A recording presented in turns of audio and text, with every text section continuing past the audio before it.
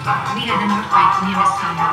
Its magnitude was 3.6. Did you read? By pure chance, we have now recordings of that earthquake recorded on Monday, and we have the same earthquake recorded Kalaro yun eh. events of The parallel recordings verify that the sensors on the model and in the real building are reacting in a similar way.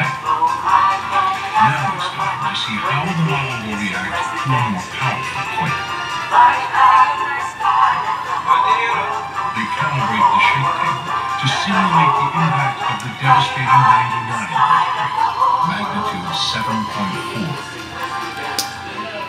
The duration of the test is scaled down to match the size of the model, about 3 seconds.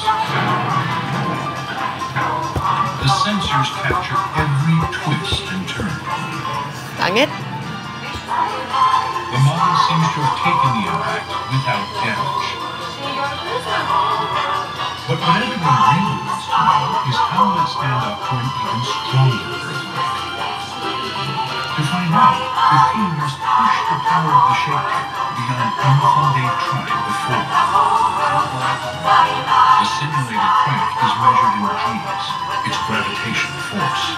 We are increasing the angular part of quake 1% ano eh, sabang pangailanman. Nangungulit. Yos, galit, other. Lusing galit. They hit the model with a simulated Patunay earthquake ko. stronger than any in Istanbul's recorded history. Ito. Please, Abigail. Chocolate checks out the damage.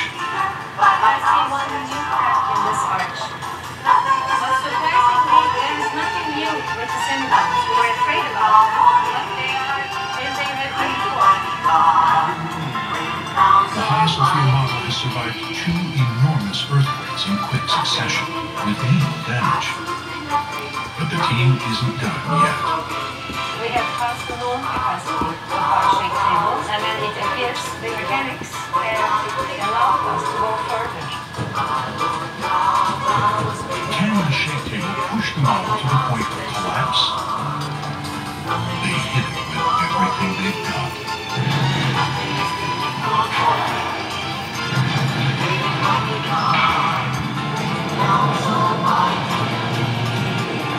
Uy.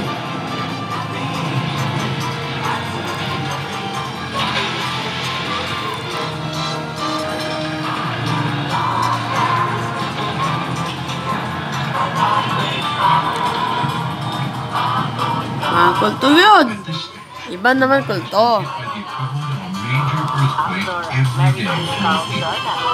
And although it teeters on the edge of Isang kulto. it still stands. Itang Mukhang kulto ata. Ayan, Sesko kayo. Bawal na kayo, Sesko, sa pagpagkailanman. It's just a matter of time to see which one will go first. With everyone's eyes on the semi-domes and arches, nobody anticipates what happens next.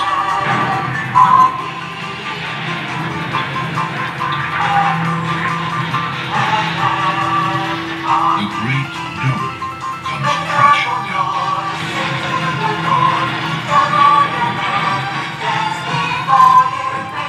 Ayos. I'm a little surprised now, because I would have expected the main arch to go, and then instead of the main arches, the main element. The slow-motion replay reveals that the semi-dome is separated from the structure. And with the main arches damaged, support for the dome was severely compromised. Most of the piece is collapsed now, but for a scientific observation, I can accept it. Now we have come to its end. At the same time, we know that we have lots of things to do in terms of data Balik ka. analysis and interpretation. This is an applied approach, but it needs to be done. Okay, Jata. But the model going 15 rounds against the most powerful Saan ba kayo? earthquakes the shake table can produce explains Hagia Sophia's supposedly miraculous survival. If there's a miracle, it is in its design. It was constructed to survive. The balances between its structural elements. It appeared to create a dance. Arches, semi-bows, buttress piers, they behave in harmony.